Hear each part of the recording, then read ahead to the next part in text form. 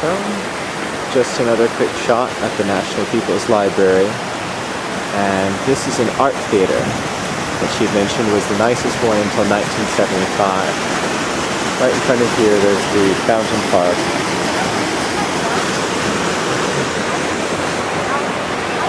And on that side of the fountain, you can see some of the newer buildings that were built only in 2012.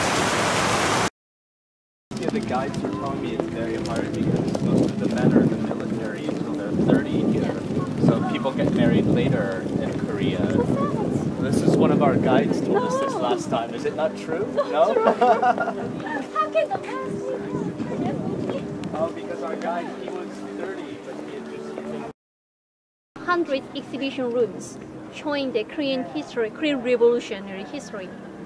And over there you can see the mosaic mirror that's showing the Mount Baekdu, the mountain what I said, what I explained on the bus. Is there a reason why the statue is in this spot? No, there is no reason because It's a high spot. because we wanna build the statue on the highest place. So this is on the dark side of the monument, away from the statues of the leaders. And here you can see some really life-size, I think what they call graven images of mostly soldiers on this side. I think there's supposed to be some workers and scholars over there in the background.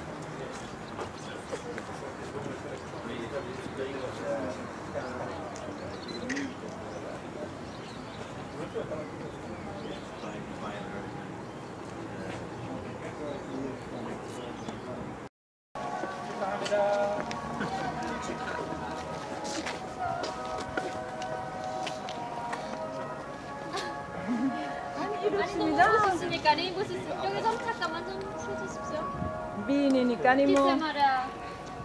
같이 좀 타자마자. 글쎄 이렇습니다. 아니 이거 이거 미안한데 플로리 너 없이 손님들 좀 같이 찍을 수 있습니까? 플로리 없이. 예. 손님들 아니 손님들. 네, 들어오시죠.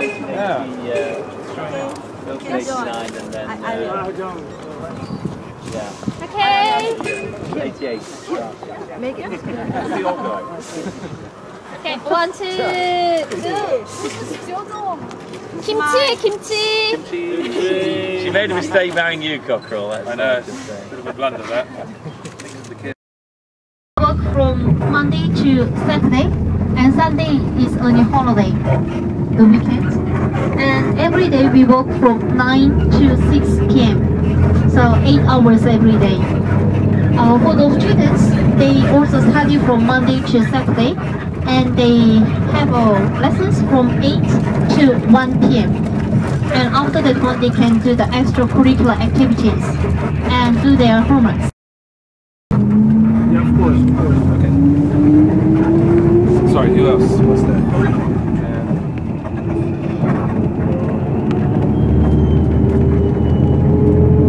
Okay, so who's not having a single room? Okay, you are. Tarek, you just not in on this at all.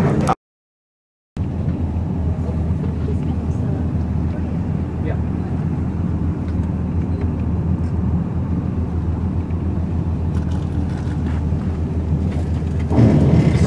This is where the newspaper is printed and written and so on. Out here. Yeah, on the ceiling. Yeah.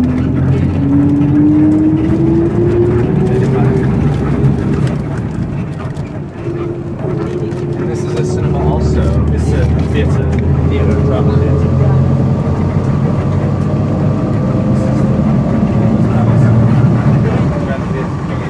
So France, you can see another Korean side. So they are from countryside, maybe northern side and maybe southern sides. I think these seems like the students of the university.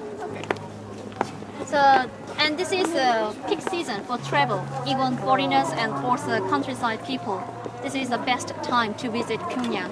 So they organize a trip to Pyongyang to visit many special places. And this is the most special place for Koreans too. So This is, and some days later we will celebrate the birthday of our President Kim Il-sung. But is it actually the place? Yeah, this actually this house. This is where he was born. So in 1912, when President Kim Il-sung was born, there were 20 houses like this one. So at that time, our country was occupied by the Japan. So people lived in such a straw-thatched house. Very, not so good house. Yeah. But after the grandmother of President Kim Il-sung passed away in 1958, we moved other houses to the near here, and we only lived that house.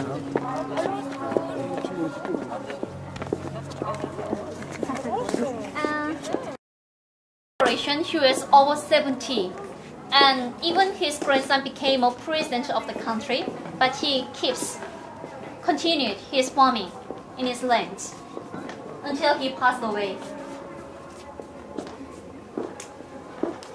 Do you know what are these for?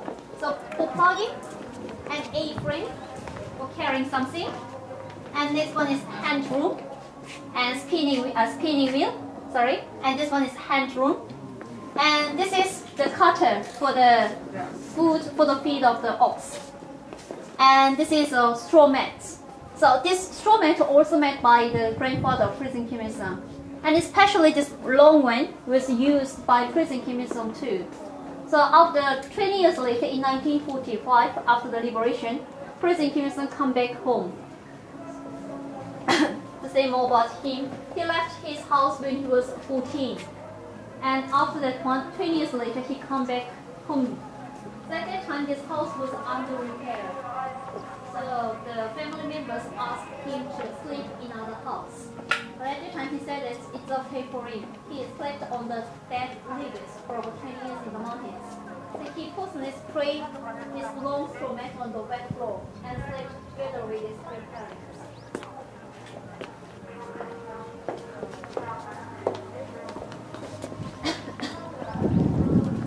And here you can see the noodle press. As I mentioned before, Pyongyang cotton noodle is one of the famous foods in Pyongyang. And President Kim Il-sung especially loved the pot noodle. The grandparents used to make the noodle with that wooden machine. But nowadays the Pyongyang pot noodle made with the, of course, the steel machine, different one. And the left one you can see the straw bag, preserving some things. Oh yeah. And here you can see tobacco, which was personally cultivated and used by the grandfather. He loved to smoke, but even his grandson, I mean the President Kim Il-sung, gave many cigarettes for him after the liberation. But he keeps using his tobacco. And next to the tobacco, you can see the water jar. So in the countryside, people carry the water from the well. Well is over there. So this water jar was. You can see the kitchen. So this is a farmer's house. Looks like a farmer would have slept up here on the upper level, but you can see and the ox would have slept in the lower level. And when you see this right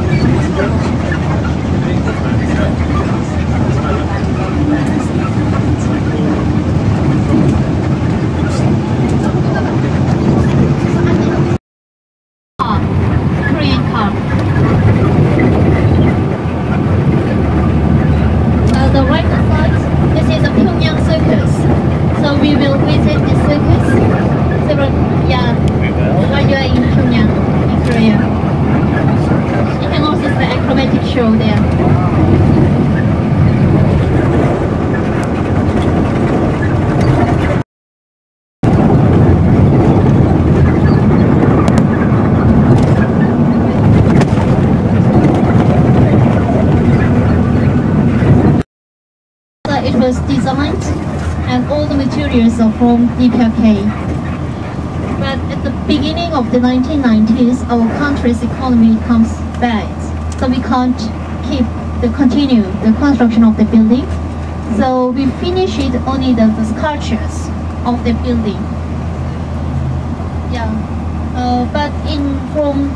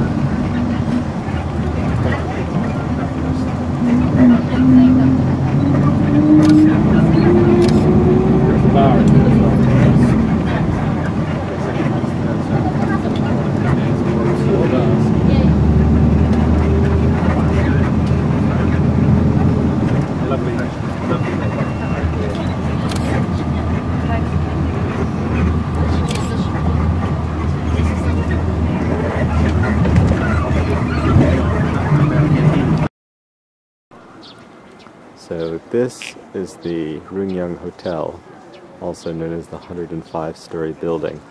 Up top they said they were going to have 3 revolving restaurants.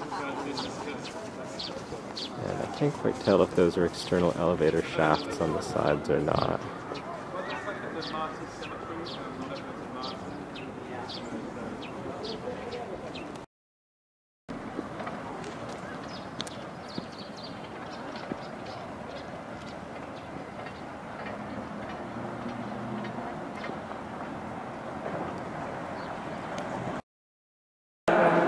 So this is the inside of a building where Simon said there was going to be a really strange, interesting, or beautiful bar upstairs. And I can't quite figure out where exactly. But it is kind of a neat building in here so far. And I notice up there where it says First Credit Bank. Yeah, right. That's some good water pipes, wave machine.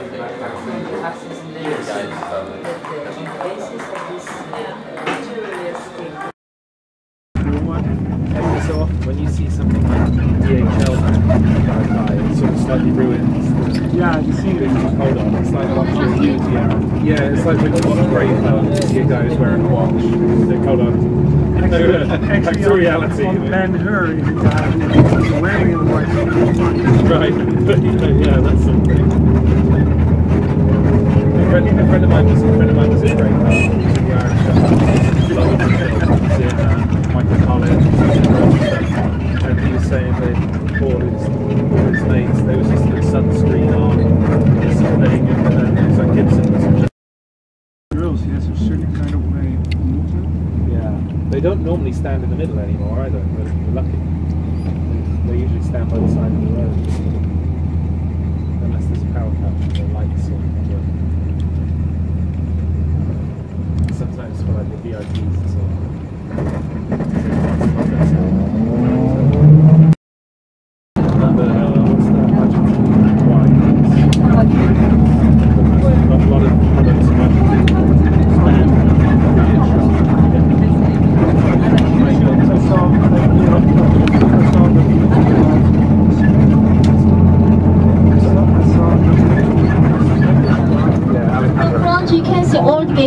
This is a Pyongyang gate, the remain of the Pyongyang castle.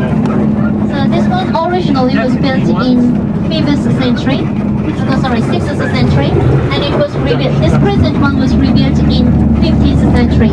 But in the right side you can see another big Korean style building. This is a People's Cultural Hall. Worse now, it's crazy now.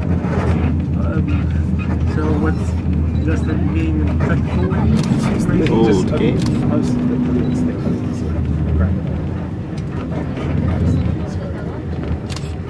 They are right, don't they? He's quite fun. He's getting in this round with this.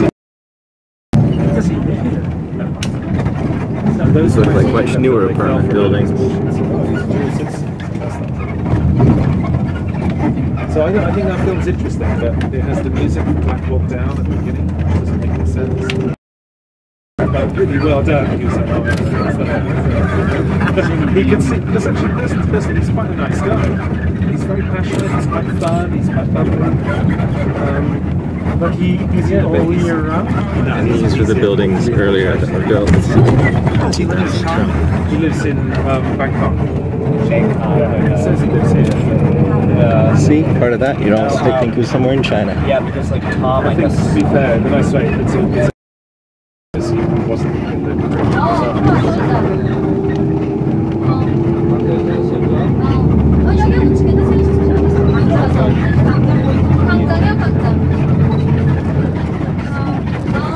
I remember. I know what you mean. Yeah. Missed it. So I just wanted to show, this is probably one of the widest squares that we're going to be on here in Pyongyang today. Right behind me that way is the Juche Tower, which might be a little bit hard to see. And over that way there was Dongdaemun, which was a large gate down that street there. We probably need to catch up with the guides over there to tell us a little bit more what's there at Kim Il-sung Square, where they've recently added a picture of Kim Jong-un as well.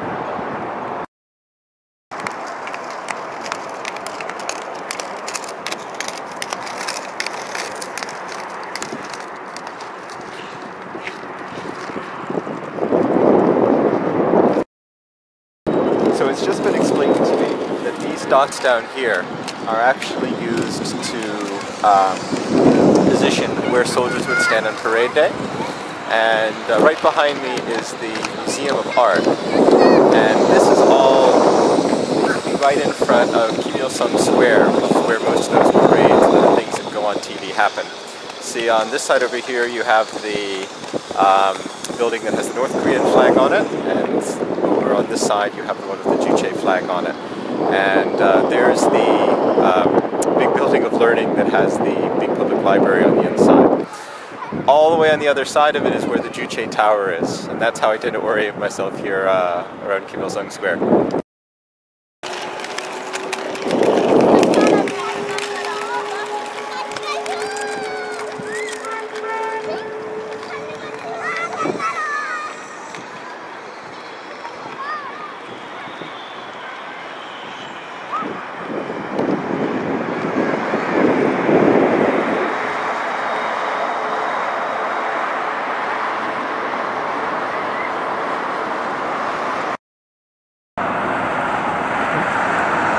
So here I'm trying to get a central shot at Kim Il-sung Square. Once again, I wanted to get the dots that looked like they were used to position marches for the large parades. It looks like there are many, many of them right here in the streets, which is where they're going to get televised. And there's Kim Il-sung Square right in front of us.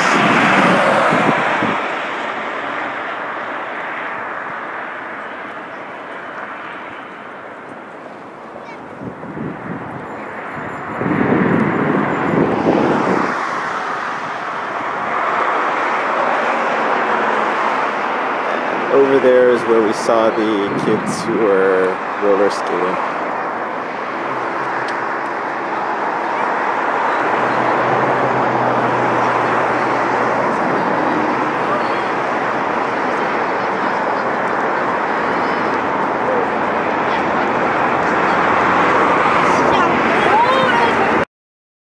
Forgot the record. This is the Foreign Trade Center over here.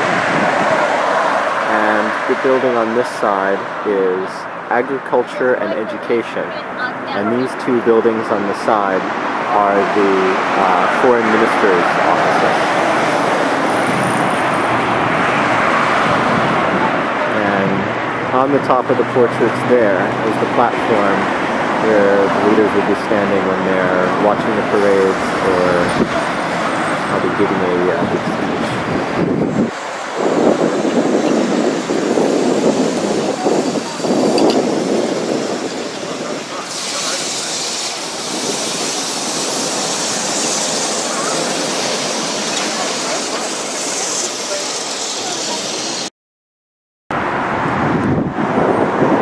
So we are outside what looks like a Korean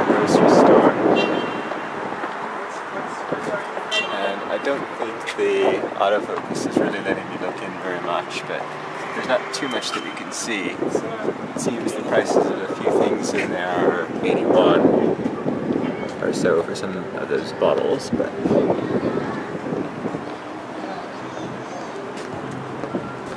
I feel like I'm walking around the city more this time than I really got to do last time, which is quite nice. It's a much better way to experience buildings.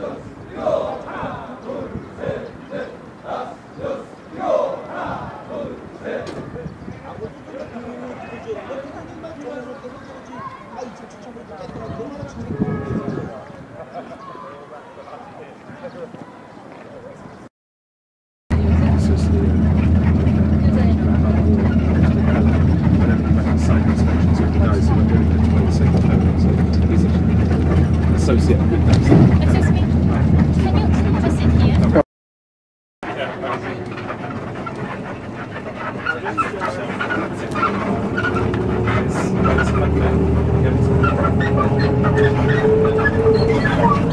And tomorrow when you're running on the street, you can see the maybe ladies and guys who wear the green jackets.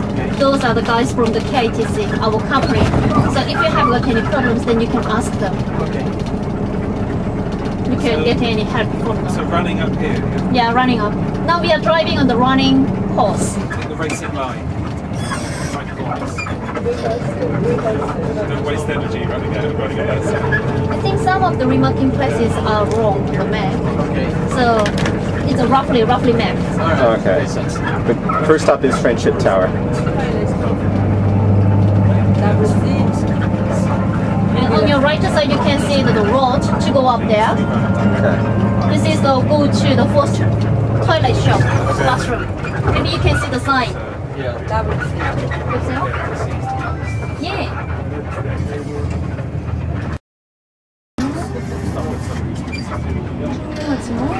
이거 16일 날에 아무 데 갔구나. 16일 날에 아무 데 가서. 지하철들은 뭐 16일 날 어우야거든. 17일.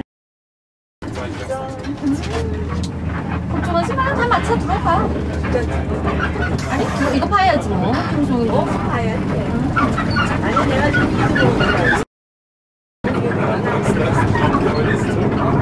아니야, 이쪽이 뭐야? 소문이야? 야는 북문이야? 난 네 길이 겁니다. 출발. Here, please remember. So that's the Romanian embassy over there, and can't see it because it's behind those trees, but the Iranian embassy on the corner apparently has the only mosque in Pyongyang. And now we're going to go to dinner in this hot pot restaurant right here. Pepper and chili powder. I'll order us some red bean paste. That's the, if it goes wrong, it doesn't taste good. If you just put. So just wanted to take a quick video panorama of the Pyongyang skyline tonight. I know it never looks quite as good on screen as it does, certainly not in person, but I think even the video captures a bit better than a photo how eerily dark some parts of it can look. So the Juche Tower out there is definitely one of the bright spots there, and I think all the way in the background you still can't quite see the bridge that we're going to be running over in the marathon tomorrow.